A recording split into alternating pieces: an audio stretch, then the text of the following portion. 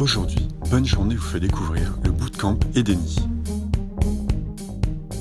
Alors bonjour, je m'appelle Hélène de Vestel et je suis la fondatrice d'Edeni, qui est une école de formation qui propose des escape games écologiques et des expériences immersives qui permettent de passer vraiment de la sensibilisation à l'action en matière de transition écologique intégrale.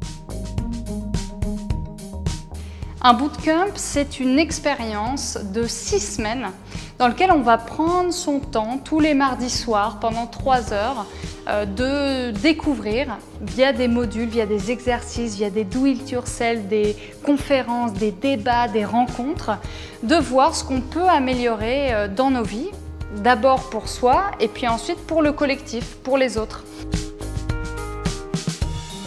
La demande des participants au bootcamp Edeni, c'est vraiment d'avoir un accompagnement pour passer à l'action. On ne se contente pas de donner une connaissance, mais plutôt de les faire expérimenter un savoir.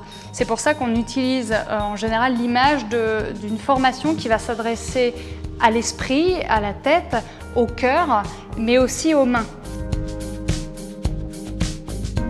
Les participants ont accès à un matériel pédagogique assez important, avec un carnet de bord, avec des recettes, avec des fiches pratiques, avec des bonnes adresses, avec des compléments de sources aussi pour retrouver tous les chiffres, les études et les faits scientifiques dont on parle.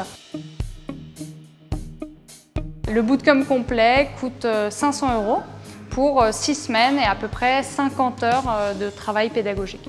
Et on est d'ailleurs certifié organisme de formation, donc certaines formations sont même éligibles à Datadoc ou au financement de Pôle emploi.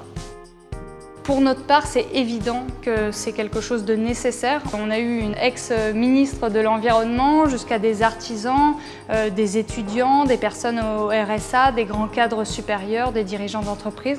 Après, tout le monde se mêle. Et puis, parfois, certains se rencontrent aussi de manière amicale, voire au-delà. Et même des petits bébés Edeni qui, j'espère, deviendront de futures graines responsables et résistants contre le changement climatique.